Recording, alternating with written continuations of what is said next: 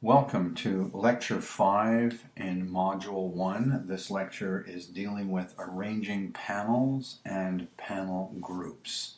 This is not going to take very long to do, but as you all know, by now I have the gift to gab, so who knows how long.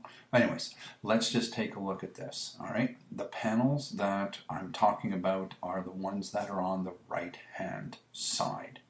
All right, it's these guys over here, and right now you can see, as from a previous lecture, that we have the navigator panel sitting right here. Nested in with the navigator is the histogram panel. And that's this guy right here. Here's our histogram. The histogram actually tells us in a graphical sense where the pixels lie in our image, and that histogram basically goes from shadow end to highlight end. And we can see that we have a nice even distribution, although that has no hill of beans difference with the image. I mean, this image just happens to have a nice even distribution, but based on the image, maybe we won't have information going all the way across the whole thing. Anyways, I digress. These are called a group. All right, the navigator and histogram together. Down here we have adjustments and styles. And then down here we have your typical group that everybody usually has open, I would say all the time, is your layers, your channels, and your paths group. All right, now you can also see that I have some other panel icons, if you will, running down the left-hand side of the main panel strip. Okay, if I were to click on one of these icons here, as an example, this would be the history panel. If I click on that, you will see anything related to the history panel, but nested in with that group is, and you can see, there's got the little dividing lines here, nested in with that group by default is the actions panel. You can see I have all of those actions going on over there. All right, if I want to put these guys back, I guess I could click on that, but also I could click on this little double-headed arrow thing there. Now, something else I wanted to point out, that all panels have these little things here, all right? These four little horizontal lines with a downward pointing arrow is known as the panel options menu. And if I click on that, I will get some options in a contextual based menu.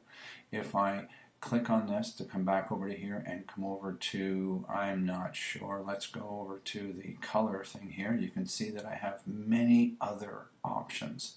So based on the, wow, look at all this, based on the panel that I have selected, I have different options. All right, going along there. If I come over here and I'm in my layers panel, I come across to the layers option menu, and you can see I have the option to create a new layer, duplicate, create a new group, and all that kind of stuff. If I'm in my channels, you can see I have a different set of options. And if I'm in my paths, you can see that I would have yet a different set again. All right, so that's just kind of a little bit about these guys. Now, if you find that your panels are occupying a little bit too much space, in other words, you have a multi-layered Photoshop document where you have layer upon layer upon layer and you can't see them all, and you end up with a scroll bar coming down the side here, and you say, you know, I really need a little bit more space above things. Well, what you can do is, you know how I just click on one or the other to show the panel, but if you double click, you can collapse the panel, and if I double click this one, I can collapse those panels, and then I can put my cursor at the bottom of this panel, and I can expand that down to show more of what's going on there. All right, so now, as you can see, that my panel groups are different than yours. So what I want to do is I want to go under the window menu, and I want to reset my panels to the default. Now, when we click on this, so first of all, before I do that, if I am looking for a panel and I don't see it over here anywhere, what I would then do is come over to the window menu and take a look and see what is actually showing up here. All right, so you can see that I have all these different items here, but the only one that is actually showing right now is the layers. All right, and if I come over here and click on channels, and then come back over to this window, you see now channels is selected and got the check mark, but the layers does not, because in that group I have the channels as opposed to layers selected. Okay, so if I click on that, and if I double click on that to expand that, and double click on that to expand that, and then I come under the window menu, you're going to see that not only do I have the layers, all right, a tick mark beside layers, which is over here. I have a tick mark beside navigator, which is up here, and it is expanded and showing. And I have a tick mark beside styles, because that is the one that I have showing over here.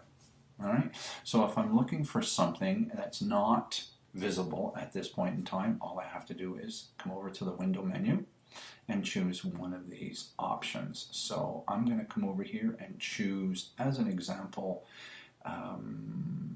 well, I'm going to choose color. All right, and I'm going to click on color because it's in the tiny little icon menu down here. Then it just kind of pops out. If I come back over to here and click on that, it should send it back. So you know that there's a couple of ways that we can send these panels back to where they came from. All right, now again, if I come underneath here and if I decide that I want to reset my panels and all that kind of stuff, I'm thinking that I could probably come under the workspace, and I can come down to essentials, which is the default. Right now I have the photography one selected, but there are many different things. So I can come back over here and I'm going to choose essentials and watch what happens to my panels on the right hand side. See how they've kind of changed? And by default I have my swatches as opposed to color. I have adjustments and styles, and I have my layers, channels, and paths. Oh my. Up here I have my history, I have my properties, and this guy here is my tool presets, and that is what the essentials is all about. Now, I don't know if you noticed this, but this also changed as well. So they've given us, Adobe has given us an option to change our panel sets right here in the options bar, as opposed to, so if I go back over to this one here, now I'm back over to what I had before. Rather than come over to here, come into here, and then come down into this kind of stuff, all I have to do is come over here and choose from here, and I can reset photography, and now it's back to what I originally had set up, as opposed to all these other little menus popping out over and over and over again. All right, so what I've just shown you is how to work with that. Notice with my adjustments, I don't have anything over there, so what I might want to do is drag this guy out completely and put him by himself. Now, I'm going to say, let's choose as an example the info panel. Well, if I click, hold, and drag, I can bring the info panel out. It's just this little guy here, so I click on that to expand them.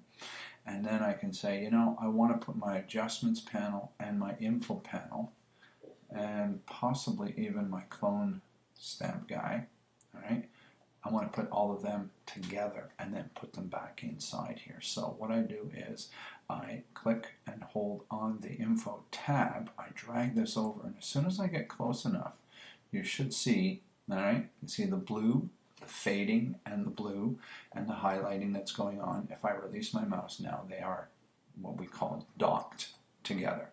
And I can do the same thing with my adjustments. I just come over to here and just move around until you see the first highlight, and then a second later you'll see the blue highlight, and release, and now you have all these guys. So now what you do is you grab by the group bar across the top there, and then what you can do is come in here and just, you see the double line in between, and I release, and now I've got them sitting in there. If I had gone with the initial thing, I probably would have nested them in with these guys here. Generally, I like to keep about 3 together, all right, in the logical sequence that makes sense to me, but I know people that have 5 and 6 together, and they just, you know, toggle between this and that and this and that and all that kind of stuff. So you can make your own, all right? All you have to do is to make your own and say, okay, navigator, I'm going to use the navigator, I'm going to have the histogram, and I'm going to move the info panel up into there. So I have those three together. And then I'm going to take my properties and put that in with my adjustments, and my clone stamp I'm going to take out of there. And I'm just going to come over here and bring it in, and I'm going to put it down here so it docks itself as a tiny little guy down there. So now I have this, and I have that. I have this set up. This has changed, definitely has changed from what I had before. And what I can do is come from to the drop down, and I can choose to set up a new workspace, right? And that will cover in the next video.